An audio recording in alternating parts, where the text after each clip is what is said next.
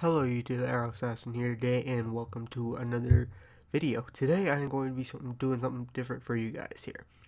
Today I want to go over the PvP brawls. It's the final day before PvP brawls basically go live, and I'm super excited for it, and I'm sure a lot of you guys are excited for it too. But for those of you that did not test it on the PTR like I did, I just wanted to give you guys kind of an example of like how you play it, how the battlegrounds work, etc. There's one of them, of course, I have not played, but I watched a video for myself on how the battleground works, and I think I get a general idea of how it works, but and I'm gonna try to explain it the best I can in this video. But yeah, guys. So let's go ahead and get this started here. We got first up is Warsong Scramble, and of all battlegrounds I've tested so far, Warsong Scramble 10 out of 10, best battleground by far I've ever had ever. Like, I would probably do this all day if I could. It's just that much fun,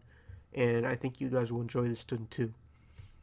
And how this battleground works, it took me a while to actually figure this out because I did not know about it. And if you guys want to see the videos of me doing it, you guys can check it out for yourself. At the top, there's 5 capture points instead of 3, and you have to capture 5 flags. And basically, this battleground is you just go get the flag and you run it all the way to the base and cap it. And you can cap it while the other team has the flag. So that's how this works. It's pretty interesting. It's a really interesting concept. So if you don't want them to cap it, you're gonna have to kill a flag carrier. I mean, if he gets all the way to the end, he can cap it. That's as simple as that. It's if they cap 5, they win. And I feel like it was a really interesting concept, so I don't know, I just love this battleground. It's so interesting. But now comes my favorite part I want to talk about with you guys. Alright. I'm trying to think of some excellent ways to explain it. Alright. Let's start with the Arcane Prison. Actually, no, let's go over this at the start. There are power-ups. There's a twist. It's kind of like power-ups. Think of it kind of like similar to Ashran type thing, where they had those extra power-ups that helped you boost it in the battleground for Ashran. If you did Ashran, if not, then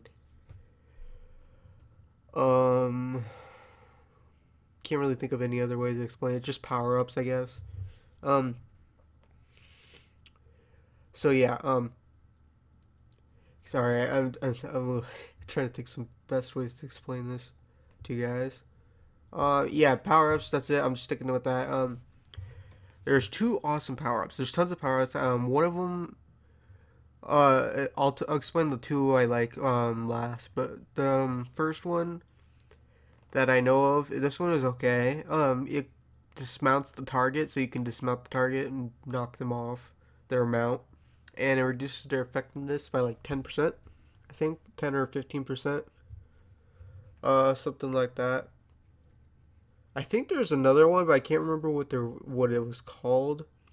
But let's go over the 2 I like the most. One is a death grip type thing. It brings you to the target, I believe. It doesn't bring them to you. Maybe it does. I can't remember. I can't remember. I'd have to check out my video and remember. But anyways, yeah, one of the 2. It brings you to them or brings them to you. And then the next one is Arcane Prison. My second favorite is basically like Ashran. Arcane Prison, if you guys remember that, it traps everybody inside this purple spear, and you can just go ham on them, AoE, etc. And yeah. So they added it into the Warsong Scramble. And when I did this, it was so insane, guys. I mean, it's a game changer. You AoE practically everybody. They just drop like flies. It's ridiculous. So, guys, I think this pretty much covers it for Warsong Scramble. I'm aware this is kind of a lot. I mean, this battleground is just my favorite, guys. I would highly recommend giving it a shot. Alright guys, up next we have is Torn Mill versus South Shore. I'm sure a lot of people are going to remember this from Warlords, and probably don't need an explanation, but I'm going to explain it anyways, because there might be new people and they should probably know about this battleground. Alright. So how this battleground works is basically think of it as a team deathmatch. It's basically that's what all it really is. You kill all the players up to the score or before the time limit ends, and you win or lose. Depends on what it is. Basically, I feel like this battleground is all about casters.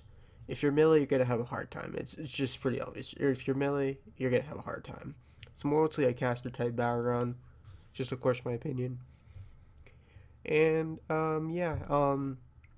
if they push you to your base, the guards hit extremely hard, and vice versa, wherever you're at.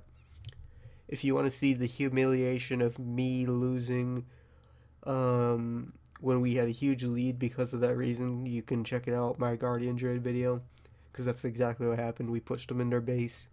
We got overwhelmed, and we lost. Humiliation, very, very humiliation defeat, man. It's depressing what just happened. It was rather sad. I can't believe honestly what I just witnessed. I actually never never won any of these Torn Mill versus South Shore games. I feel like they're always kind of one-sided, to be honest. Of all the brawls, this is kind of my least favorite. Just putting it out there. Some people will like it, some people will hate it. Like, I kind of don't like it as much. I don't hate it necessarily, but